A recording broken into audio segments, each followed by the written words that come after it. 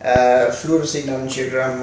Fluorescein has an 80% attachment to albumin, whereas indocyanine green has a 98 to 99% attachment. Iodine is an integral component in ICG, so people with an iodine allergy cannot have an ICG, but they can have a fluorescein angiogram. The excitation and emission wavelengths are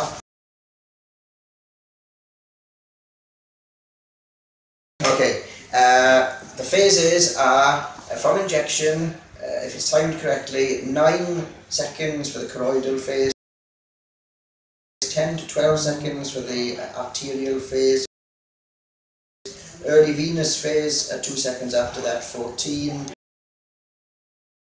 mid-venous 16 to 17 seconds, late venous 17 to 18 seconds. So, let me find a random picture. Right. What type of venous? Early, middle or late? And what type of flow is there in the veins? Do you notice that they're stripy? The dye is concentrated along the walls, meaning it's only just poured in and hasn't mixed in properly. This is the so-called laminar flow phase. In the same way that if you have a muddy river meeting a river with glacial meltwater, you have the mud staying for a short distance at least on one side, and you have those weird pictures on Facebook that people post about river distributors out at sea. This is where the Amazon meets the sea, that kind of nonsense. But I always click on them. What are the causes of hyperfluorescence?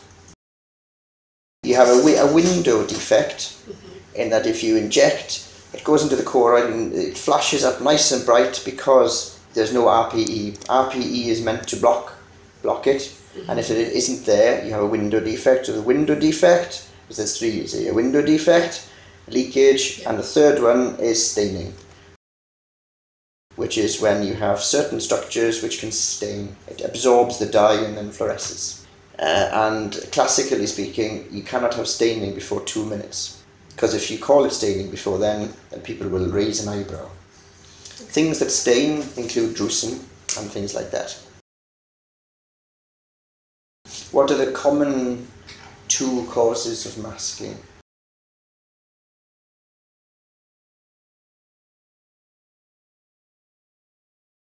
Doctor, no one has prescribed the fluorescein today. Can you prescribe it? And what's the dose that you have to prescribe?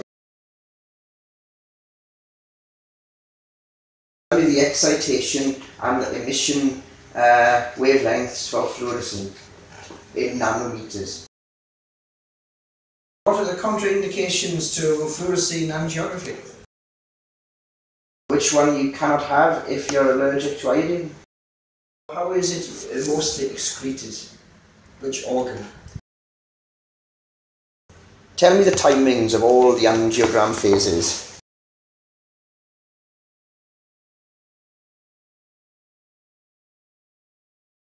Beautiful. That was the first teaching for today. Well done.